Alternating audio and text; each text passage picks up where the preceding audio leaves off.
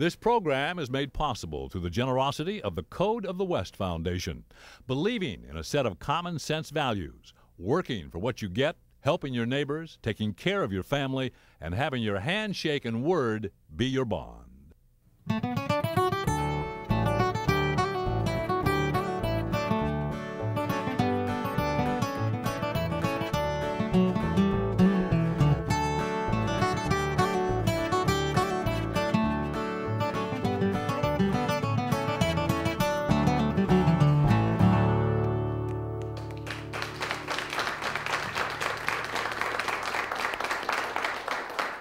Welcome to Cowboy, the legend, the legacy. I'm Red Steagall. These are the boys in the Bunkhouse, and shortly we'll be joined by a great lady and a very special friend, Miss Reba McEntire. We're going to celebrate the life of the working cowboy in song, poetry, and story.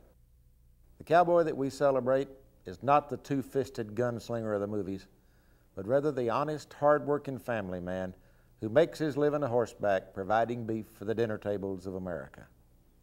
We'll also celebrate the life of the hardy pioneer woman who held the West together with her grit, determination, and faith. There are several things about the cowboy that fascinate us. First is the romance of the lifestyle. And Hollywood helped us out on the romance by capitalizing on stories of the trail drives from the South Texas brush to the Kansas railheads. The trail drives only lasted 20 years. But the images are very vivid in our minds. And although all the Hollywood images are not true, the ones of independence, individualism, and freedom appeal to folks in all walks of life. Now, Hollywood did show us the difference between right and wrong. For 2 generations, we were taught that there was a definite line between right and wrong. There was no gray area. It was one way or the other. The good guys wore white hats, and the bad guys wore black hats. And I think it's kind of sad that today our society condones the wearing of gray hats. It's getting harder and harder for our children to know where the line is. The values of honesty, integrity, loyalty, honor, dedication to family, and conviction about his beliefs are the cornerstone of the cowboy way of life and should apply to everyone, regardless of where they live and what they do for a living. As my dear friend Baxter Black says, the cowboy is alive and well. You just can't see him from the freeway. A lot of folks think it's all over. The cowboy has outlived his time. An old worn-out relic, a thing of the past. The truth is, he's still in his prime. The cowboy is the image of freedom, the hard-riding boss of the range. His trade is a fair one. He fights for what's right, and his ethics aren't subject to change. He still tips his hat to the ladies and lets you water first at the pond. He believes a day's pay is worth a day's work, and his handshake and word are his bond.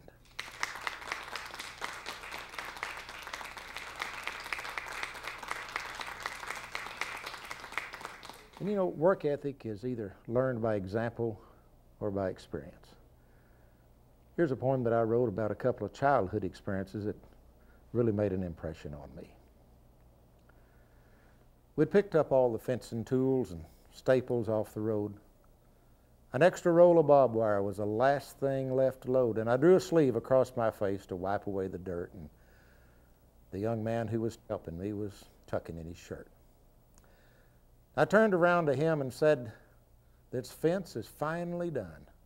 5 new strands of barbed wire shining proudly in the sun, and the wire, it's running straight and tight with every post in line. The kind of job you're proud of, one that stands the test of time." The kid was not impressed at all, just stared off into space. Reminded me of years ago, another time and place when I called myself a cowboy. I was full of buck and ball, and I didn't think my hands would fit post augers in a mall. But they sent me out with Shorty and the ranch fence building crew. Oh, I was quite insulted.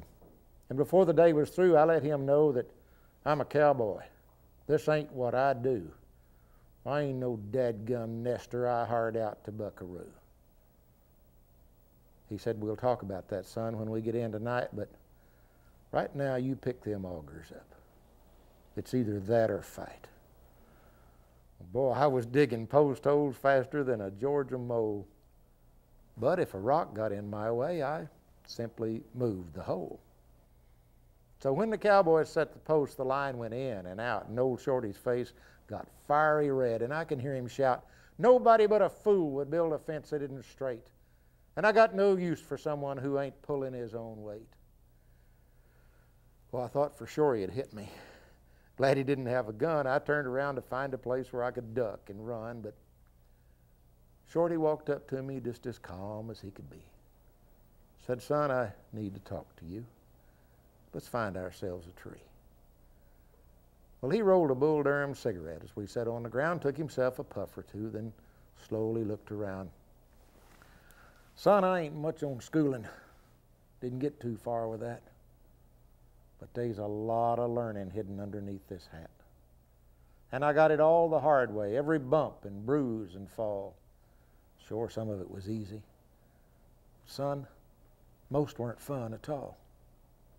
But one thing that I always got from every job I have done is do the best I can each day and try to make it fun. And I know that busting through them rocks ain't what you like to do, but getting mad, you've made it tough on me and all the crew. Sure, you hired out the cowboy. You think you got the stuff, and you've told him you're a good hand, and the boss has called your bluff. So how's that going to make you look when he comes riding through and he asks me, 'Who dug them holes?' And I say it was you. Sure, we could let it go like this and take the easy route, but doing things the easy way ain't what it's all about. The boss expects a job well done from every man he's hired. He lets you slide by once or twice. Then one day, you'll get fired. If you're not proud of what you do, you won't amount to much. You'll bounce around from job to job, just slightly out of touch. Come morning, let's redig those holes and get that fence in line. And you and I will save 2 jobs, those being yours and mine. And someday you'll come riding through. You'll look across this land, see a fence that's laid out straight, and know you had a hand in something that's withstood the years. And then proud and free from guilt, you'll smile and say, 'Boys, that's a fence that me and Shorty built.'"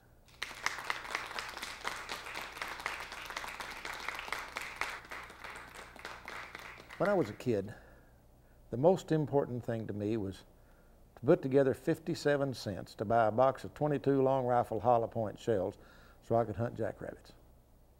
And sometimes it took several months to get my hands on that much money. And then I had to find somebody going to town to buy the shells for me. So you can understand how excited I got when the manager of the Sanford Ranch, Mr. Whiteside, offered me a job for 50 cents a day to help build fence in that old rough, rocky Canadian river country. Well, with that kind of money, I could buy a box of shells every other day. I didn't have the money to buy any gloves, so after the first day, my hands were full of blisters and were bleeding pretty bad, and I complained to Mother that, this job was worth more than 50 cents a day. She said, "Well, you have 2 choices. You can ask Mr. Whiteside for a raise, or you can quit. And if he doesn't think the job you're doing is worth a raise, then you still have 2 choices. You can quit, or you can work your tail off and do a good job like you agreed to do when you hired on." I never forgot that. And the other experience was several years later. I spent the first of 5 summers on my uncle's farm in northwestern Iowa. And we had a field about 2 miles from the headquarters farm. And as we were riding along the road, my Uncle Floyd looked across the road at the neighbor's field and said, "I wish Mr. Cornwall would have those boys plow those corn rows straight." Well, I looked on his side of the road, and it looked like a snake had laid out the field. And I looked on our side, and the rows were so straight that I could see all the way to the other end of the field. I said, "Uncle Floyd, what difference does it make if the corn rows straight? The corn's going to grow anyhow." And I could see the red raise up in his neck, all the way to his face, and he said, "It makes a difference to me. I want to know that I'm a good farmer, and I want to know that I take pride in my fields, and I've done the best job that I can do." That really made an impression on me. And today I'm constantly reminded of what John Deere said years ago. I will never put my name on something that is not as good as the best in me. His skin looked like leather. He walked with a limp and talked with a slow Texas drawl. His knuckles were knotted and his right thumb was gone. Said a stud bit it off late last fall, but hey, we knew he was lying. We'd watched him dally it up. But it ain't healthy to call him a liar. It was Saturday night before the wagon went out and he is setting our new kid on fire. Now, we've all heard his stories about places he's been, and we think that Jake's kind of strange. He looked over at me and said, I'm schooling this boy about the unwritten laws of the range. And the kid was enthralled, kind of like in a trance. Jake sensed that he had a good grip, so he straightened up, hitched his pants, took a drink of cold beer, turned around with his hand on his hips, and he said, son, a man's brand is his own special mark. It says, this is mine, leave it alone. If you hire out to a man, ride for his brand and protect it like it was your own. Mr. Wagner come here in 1903. This country was sagebrush, mesquite trees, and sand. He carved him this ranch out of blood, sweat, and guts. Be proud that you ride for his brand. If you hired out to string barbed wire, build him a fence. It don't matter if it's 4 or 5 strand. Just remember, it was you who asked for the job. Don't bitch when you ride for this brand, because Mr. Wagner don't hold with complainers. And he'll fire one before he can quit. If you don't like our outfit, head down the trail and find a horse that your saddle will fit. But if you get up early, catch your own bronc, and show the boss that you're making a hand, Mr. Wagner will be there to cover your bets as long as you ride for his brand. He said the winter I spent at the Sixes, we had a man at the old Taylor place who rode up on some hiders a skinning a cow and squared off at them scamps face to face. Now, he could have rode off, never looked back, but he wasn't that kind of man. We found him in Ash Creek, shot all to hell. Nocona Joe died for the brand. We know the old man told a windy or two, like the one about losing his thumb, and Nocona was killed in a bar in Fort Worth by the demons in a bottle of rum. But I got to thinking about what he had said. And the more of it I understand, the more I believe we'd be all better off if more people would ride for the brand. One winter I was at an old camp on the Wagner Ranch in Wilbarger County, Texas with my good friend Don Malone and a bunch of guys. And on a Saturday evening, a bunch of the cowboys came by for supper and a friendly game of penny ante poker. And they were talking about the brand this and the brand that. And then I remember Jimmy said, you know, those are our cattle. The family gets the money, but we're the ones who feed them and doctor them and calve them. They're really our cattle. And I thought, boy, what a great thought. And I looked over at Paul Whitney. Paul had lived in that camp by himself for 41 years. And if anybody ever rode for the brand, it was Paul Whitley. I wrote that poem for Paul and all the other cowboys who ride for the brand. I grew up on the Canadian River in the Texas Panhandle and, of course, wanted to be a cowboy. And my hero was a fellow named Wilbur Moss. And though he was a pumper in the oil fields, he'd spent his younger years as a cowboy. And he was by far the best shade tree veterinarian that ever lived. He had a remedy for anything that ailed a horse. He showed us how to get out of quicksand and track cattle in the brush and how to get an old cow out of a bog and then run like the dickens to get out of her way when she got on her feet, because likely as not she'd charge you or run right back into the bog or both. Regardless of what Hollywood showed us about stampedes, Indian wars, and gunfights, more cowboys lost their lives crossing rivers than in stampedes, Indian wars, and gunfights all put together. When I wrote this song, I drew on my childhood experiences with Wilbur Moss.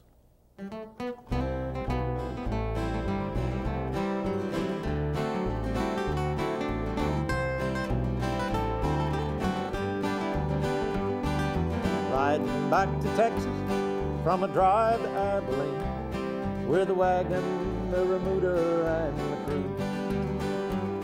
The Cimarron was boiling red and rising by the hour. Was suicide to push the horses through. Now Cody Bill was pining about his darling Anna Lee. He'd left her crying back in San Antonio. The 1,000 times he'd read the note he carried in his jeans. Cody, darling, won't you hurry home? Now trailing longhorn cattle is a life that's wild and free, and the prairie is a puncher's paradise. But it was dark and deadly in the spring of '83, when the Cimarron was red and on the rise. We were at the wagon, playing cards and telling lies, when he announced that he was going on. We told him he was crazy, would never make it through, but Cody smiled and saddled up the roan. Then I made him a promise I'd look after Anna Lee in case he didn't make it through tonight. And he turned his collar to the wind and bid us adios, and whistling Dixie he rode out of sight. Now trailing longhorn cattle is a life that's wild and free, but the devil's playing hell in paradise. 'Cause it was dark and deadly in the spring of '83, when the Cimarron was red and on the rise. It was nearly 7 days before we got across. The roan was in the shadow of a hill. He was skinned from head to toe and covered up with mud, but there was not a sign of Cody Bill. And I guess we knew that he was gone, but we looked anyhow. We rode for miles and searched on either side. We combed the brush and drug our ropes through every water hole, but Cody Bill had taken his last ride. And I've kept my promise and I married Anna Lee, and the boy we're raising has his daddy's eyes. Someday I'll tell him all about the spring of '83, when the Cimarron was red and on the rise. 'Cause it was dark and deadly in the spring of '83, when the Cimarron was red and on the rise.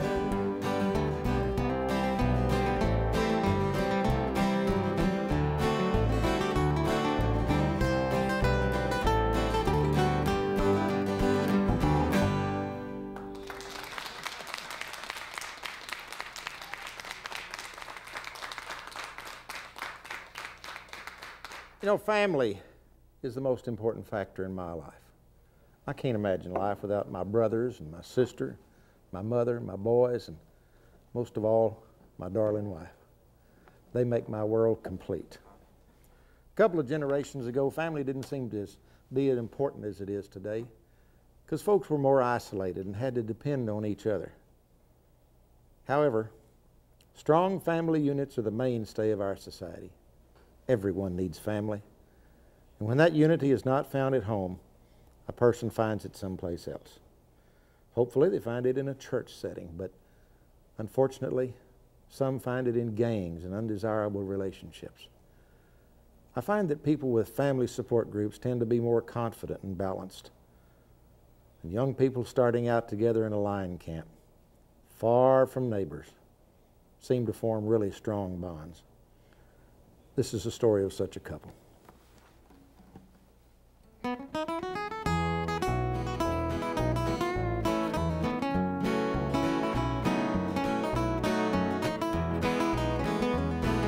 could hear him whistling Dixie long before he came in sight, as he rode in through the horse track at the same time every night. They were starting out together, a young cowboy and his bride, in a dugout on the quarter circle wide. He could smell her apple cobbler when he topped the canyon rim. He smiled inside and wondered what she ever saw in him. She had traded dreams of mansions and a pampered way of life for a dugout on the quarter circle wide. They never had much money, they were happy just the same. They were proud to have each other and to share his family name. Their children grew and prospered, we all moved away in time from the dugout on the quarter circle wide.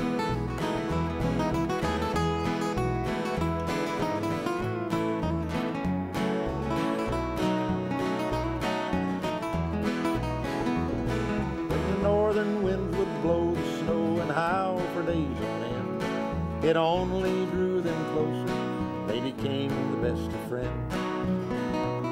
After 50 years together, they were more than man and wife. They were happy on the quarter circle wide. After all that time as partners, now she faced her toughest test.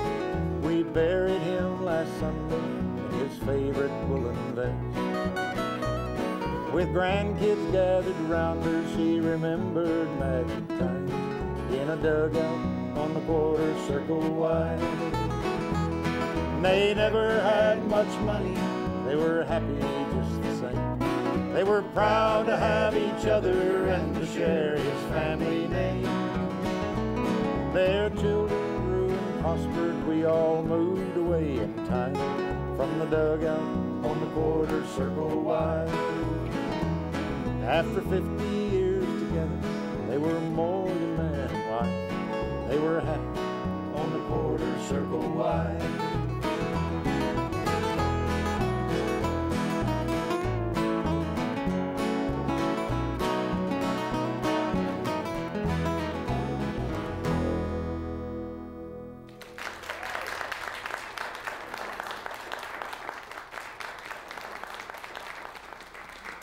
When I was young, both of my grandfathers were already gone, but my mother's mother was my refuge. When I had a disagreement with Mom, I'd go down to grandmother's house and she'd help me work through it. I didn't mean she'd necessarily take my side, but she helped me understand Mother's side of the picture so that I'd feel better about it. Everyone needs some place to go where there's neutral ground. And active grandparents provide that refuge and support. I was visiting with a friend of mine when a lady walked up and asked, "How's that new grandson?" Eddie said, "Oh, boy, he's a dandy." She said, "Is he talking yet?" He said, "No. And I know that the first two words he's going to say are Mama and Daddy, but I'm going to make sure that the first full sentence he makes is, 'I did it because my pawpaw said I could.'" Boy, I couldn't get away from him fast enough. I ran to my hotel room and this poem just poured out.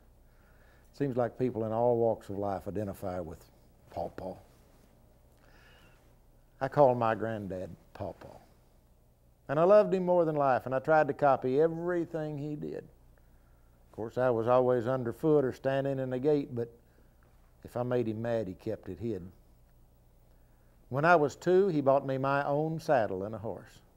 The seat of his old pickup was my bed, and I learned to walk the way he walked and cuss a little bit. See, I hung on every word my pawpaw said.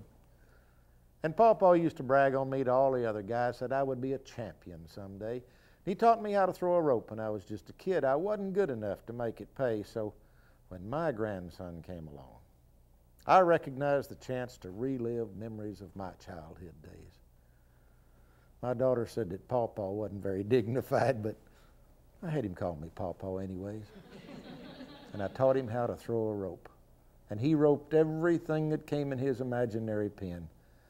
I give him my old saddle and a little spotted horse, and he and I became the best of friends. I probably overdid it, because he got us both in Dutch when he caught Grandma's rooster in his loop. The rooster didn't make it. His grandma threw a fit when he said, "Hey, the old bird's tough, he'll make good soup."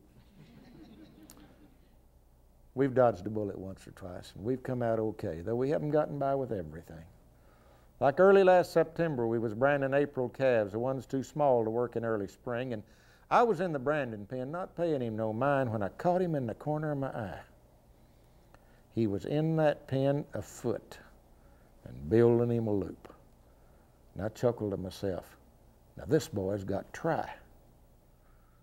Then, much to my surprise and his, he caught a heifer calf that must have weighed at least 400 pounds. She jerked that youngster off his feet before I could bat an eye. She quit the herd and took to higher ground, and she drug him through the fresh manure up against the fence. His shirt was torn to tatters in the chase. His pants was hanging off his hips, and his boots was full of dirt, but bless his heart, his hat was still in place. Well, I double-hocked the heifer, and the ground crew stretched her out, and the boy escaped, but Lord, I don't know how. I swear I nearly lost it when he said, "Hey, shake out your loop and let's go catch ourselves another cow." When we was in the barn last night, he asked if he could rope, and I laughed it off and said, "I guess you can." See, I never dreamed a 4-year-old would have that kind of nerve, and I'm sure that heifer didn't understand. I said, "Let's ride down to the tank and wash your face and hands." What he said just thrilled me through and through. Hey, you don't wash your face and hands till you get in at night, and I want to be a cowboy just like you. The mighty warrior had returned victorious from the war. The hand he held was flush and full of spades, and with cow manure on remnants of what used to be a shirt, he expected nothing less than accolades. But unless you fought the battles, and unless you've won the war, the taste of victory sometimes ain't that sweet. See, his mama saw destruction and a bruised and battered boy. To her, his hard-won victory spelled defeat. Boy, he reveled in his glory as he told his mama the tale. He said, "That heifer run right in my noose. Then I worked around the pen till Pawpaw caught her by the heels. Then we burned her hide before we cut her loose." She screamed, "Why did you do that?" as she grabbed him by the arm. I raised this girl, and boy, can she get mean. So before I let him in too deep, I'll toss the kid a line, but right now it's best that I ain't heard or seen, because we're talking about a cyclone and a giant hissy fit if she reacted like I thought she would. But I popped the buttons off my shirt when he looked up and said, "I did it 'cause my pawpaw said I could."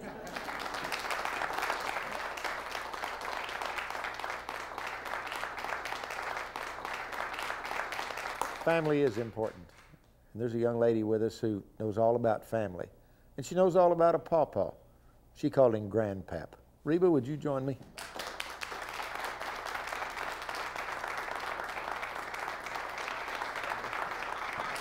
How you doing? Have a seat.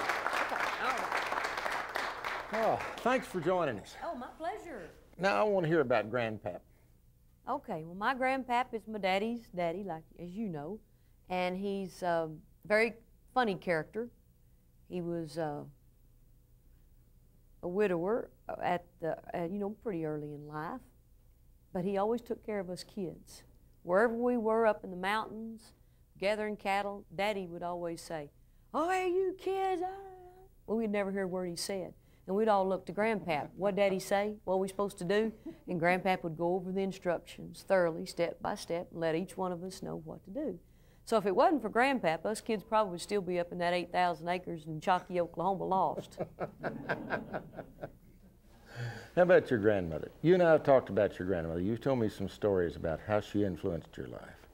Well, Grandma was our only grandma because Daddy's mama passed away before Alice, my oldest sister, was born.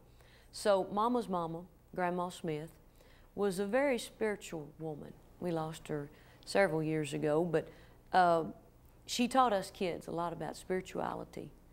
Took us to church as often as she could, but the things that we learned were up on the pond dam or on the creek bank or out picking tomatoes or working the garden.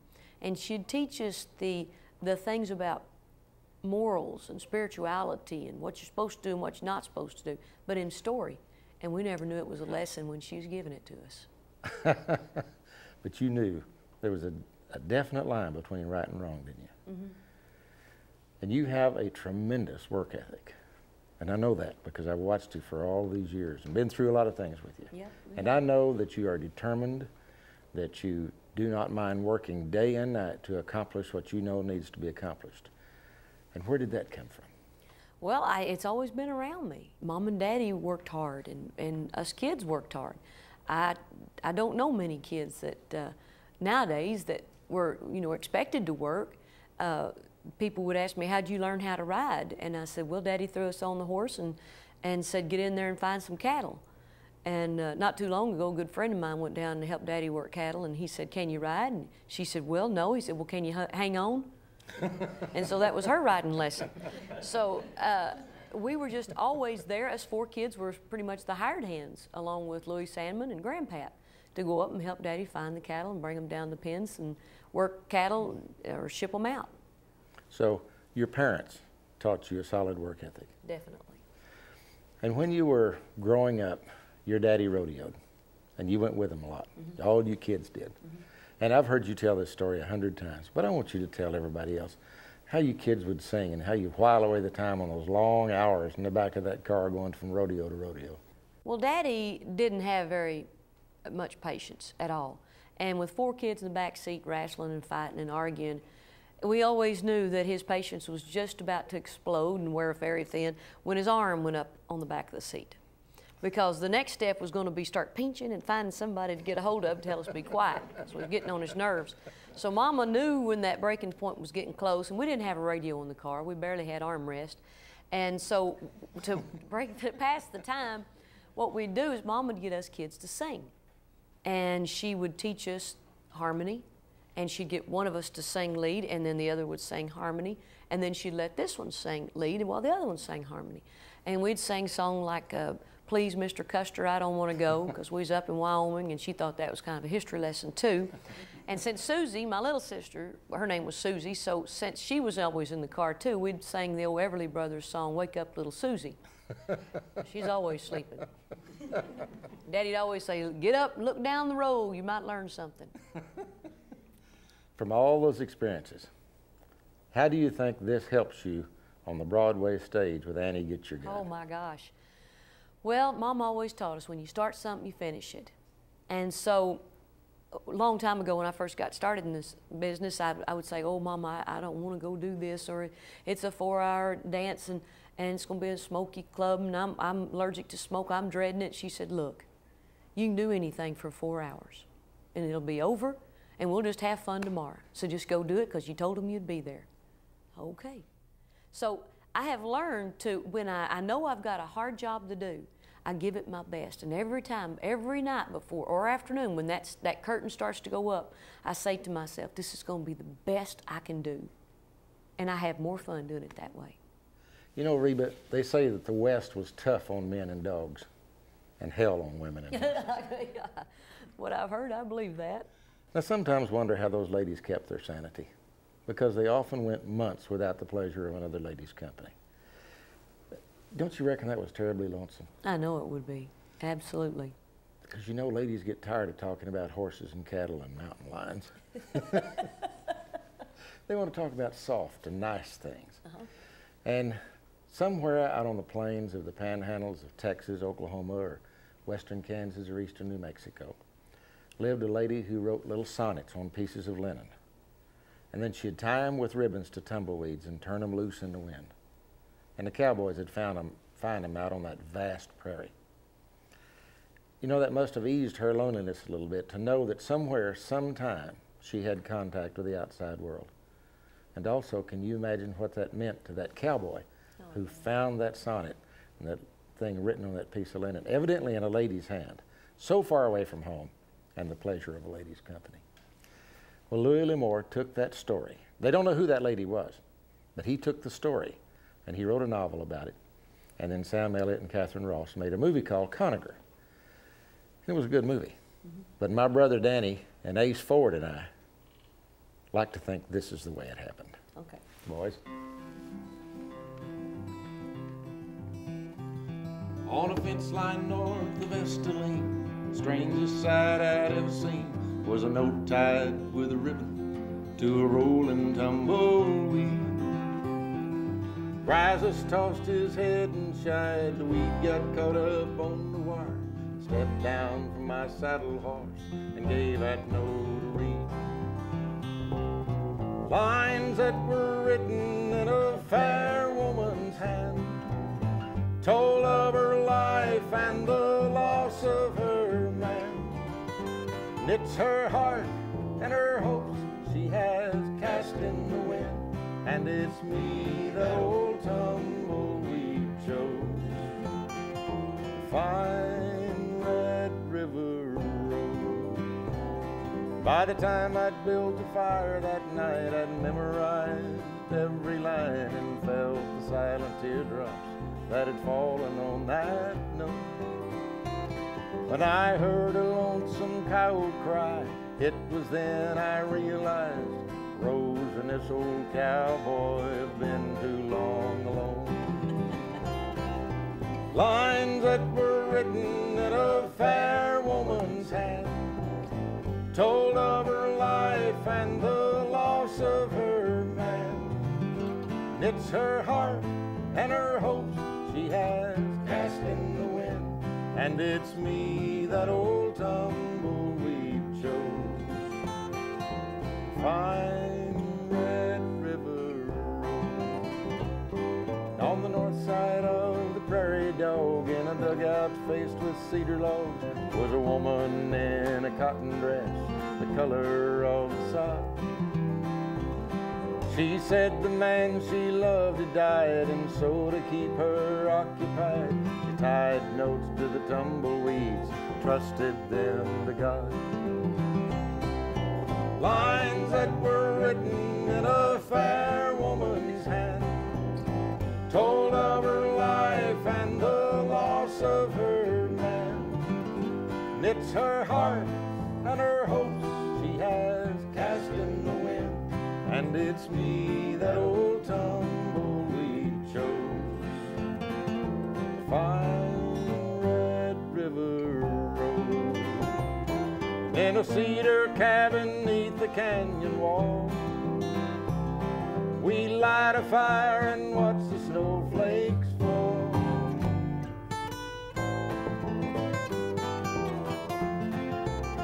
I'm glad it's me that old tumbleweed chose. Fine Red River Road. I love my Red River Road. Oh, that's pretty. Very good. Oh, thanks for the visit. I enjoyed that. Thanks very much.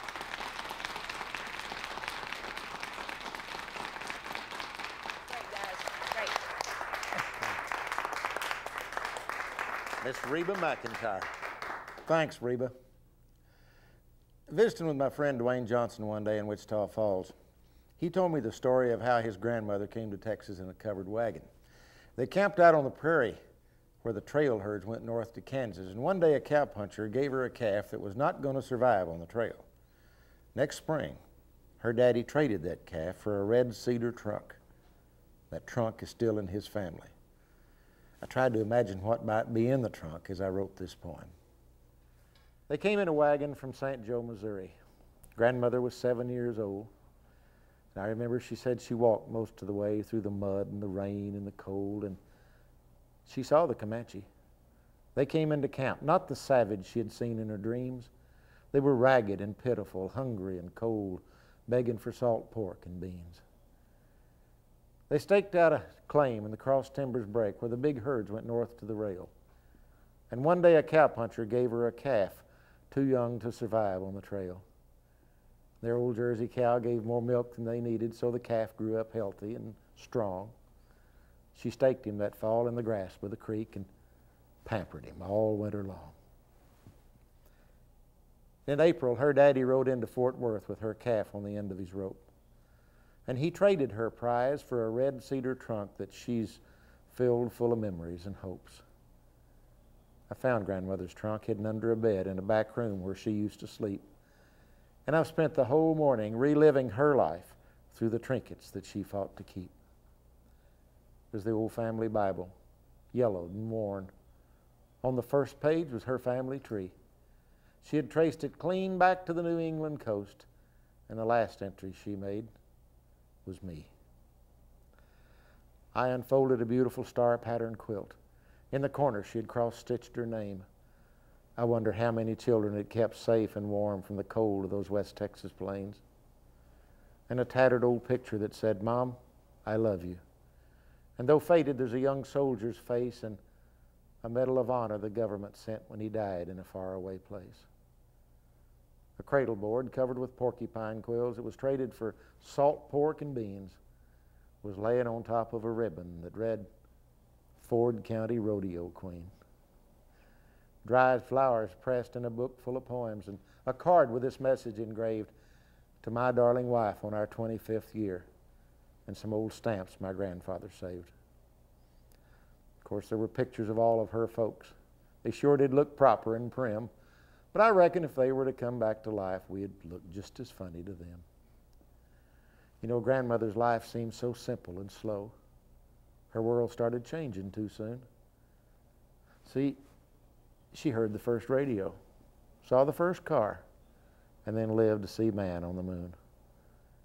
Life on this planet is still marching on, and I hope that my grandchildren see my side of life through the trinkets I've saved, the way grandmother's trunk does for me.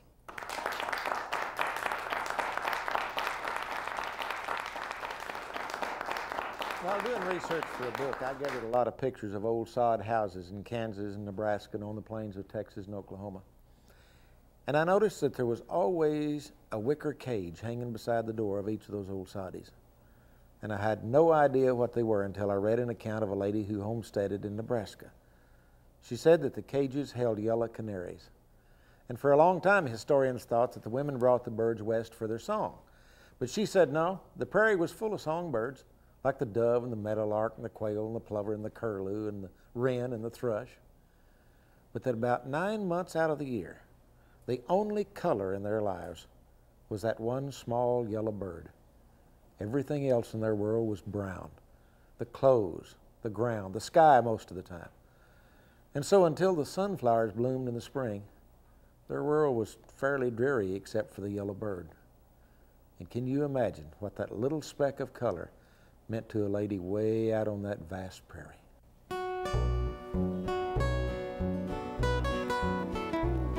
In a wagon pulled by oxen from their home in Tennessee, they came all the way to Kansas filled with youthful hopes and dreams. She had packed her grandma's china in a crate behind the seat. A newborn child lay sleeping in a cradle beneath her feet. As they drove, she sang the old songs Mama taught her as a child. Took her mind off Indians and dangers of the wild. And on the wagon seat beside her was a tiny wicker cage, and inside a yellow songbird, the only color in the sea. The north winds howled in winter across the Kansas plain. The summer sun dried up the earth, and then the dust storms came. She worked beside him through the day. Alone at night she cried. She almost gave up trying on the day the songbird died. They built a home of prairie sod, they sowed the fields of seed. For a while the plains of Kansas gave her all she thought she'd need. Then wheat fields turned to fine brown dust across the naked plain. Days turned into weeks and months without a sign of rain.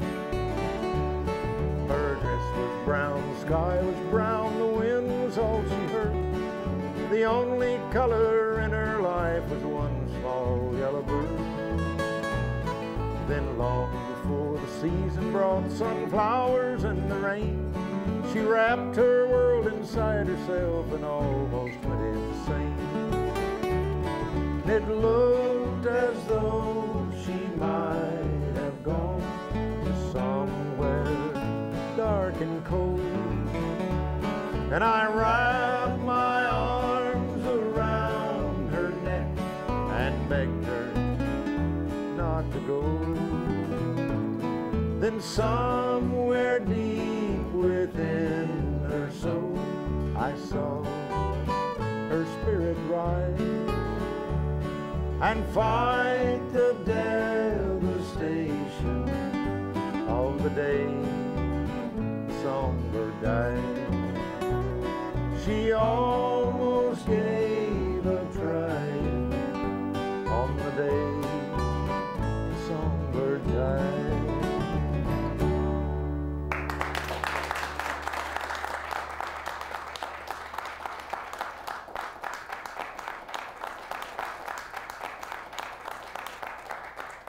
In the days of the trail drives, the mesquite and cedar had not yet crossed the Red River. So when they swam the herds over into Indian territory, all they saw was a solid sea of grass as far as the eye could see. Weren't any high hills off out in the distance, no big trees on the horizon. So the only way the boss knew to start the herd off the bed ground the next morning was the direction the cook had pointed the wagon tongue. If he could see it, he always pointed it to the North Star.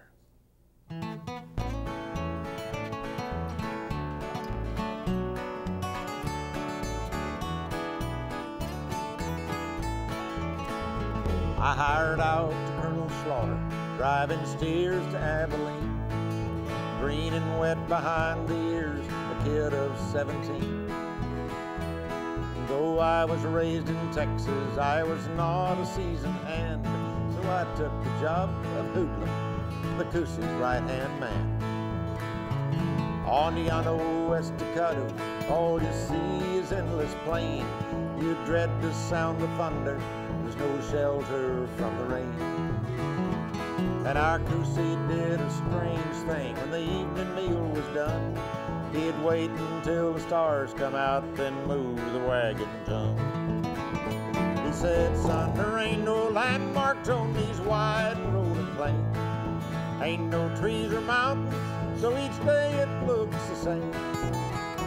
But you'll never lose direction, and you'll know just where you are.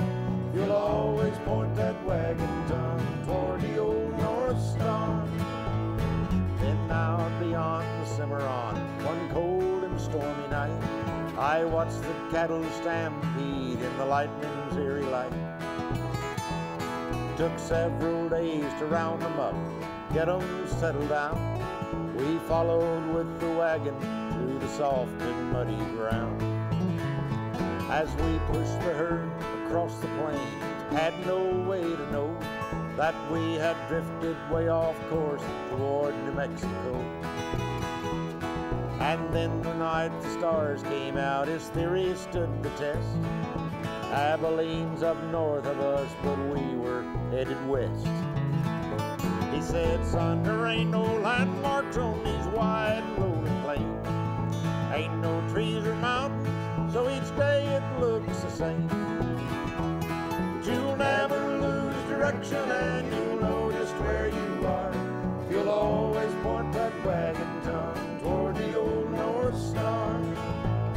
My life has been a full one, my hair is turning gray, and I've seen a lot of sunshine, but I've seen some cloudy days. For a while I wandered aimlessly, and I still wear the scars when I didn't point my wagon tongue toward that old North Star. 'Cause life is like a grassy sea, the trail ain't always plain. One may lead to pleasure, and another lead to pain. But you'll never lose direction, and you'll know just where you are. You'll always point your wagon tongue toward the old North Star. No, you'll never lose direction, and you'll know just where you are. You'll always point your wagon tongue toward your own North Star.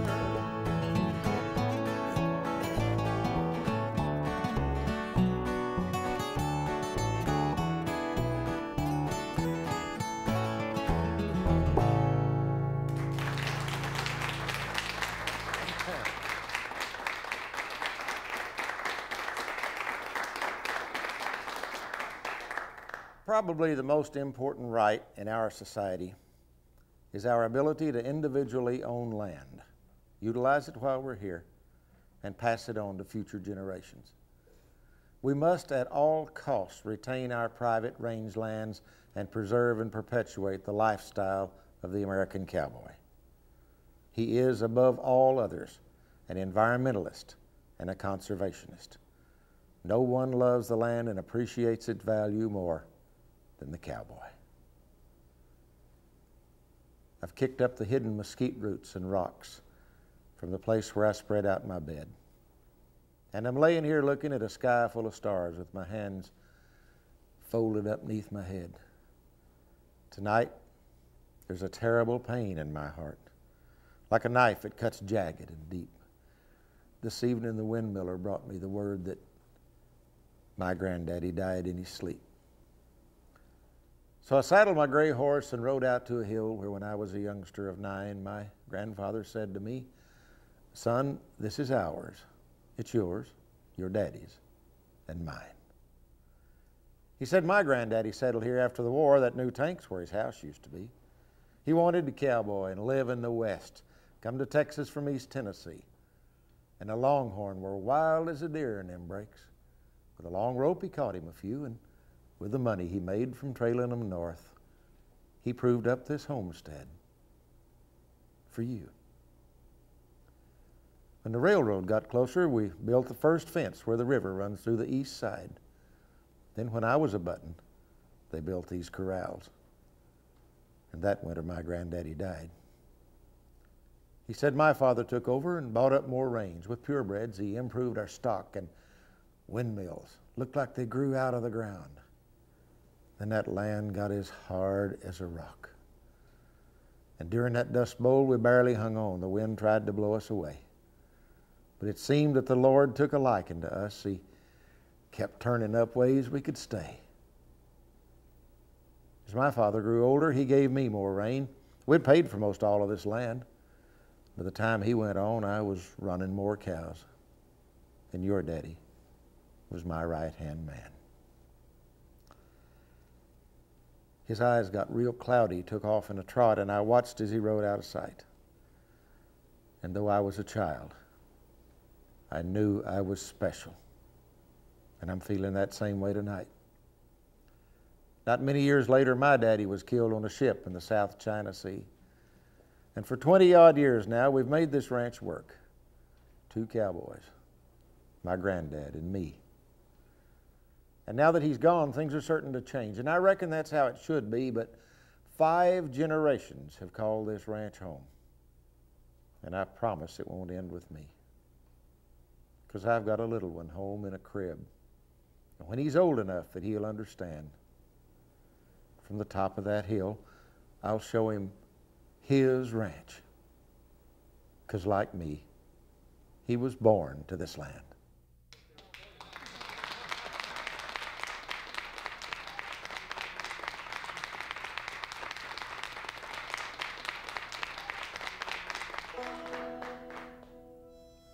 The land.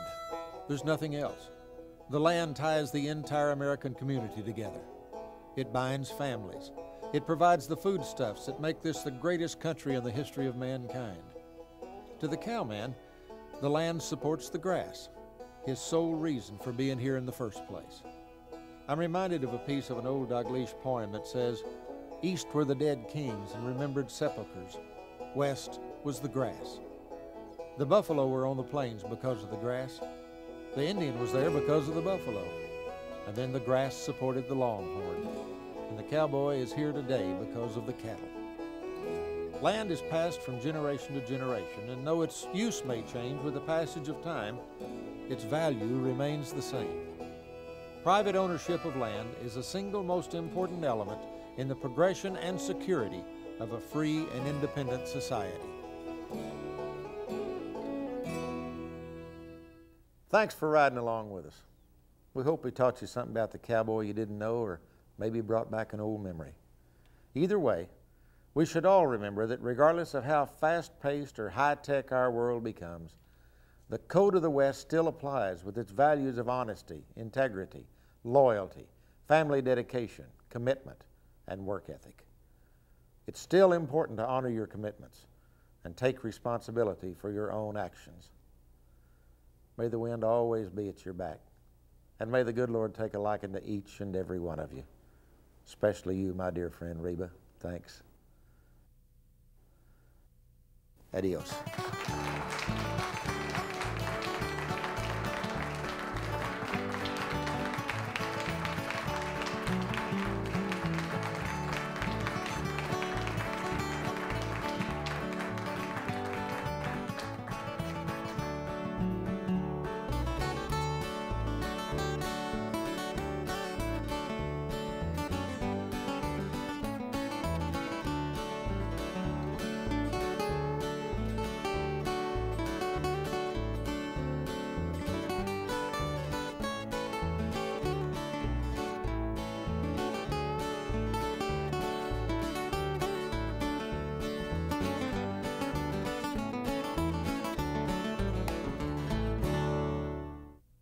This program is made possible through the generosity of the Code of the West Foundation, believing in a set of common sense values, working for what you get, helping your neighbors, taking care of your family, and having your handshake and word be your bond.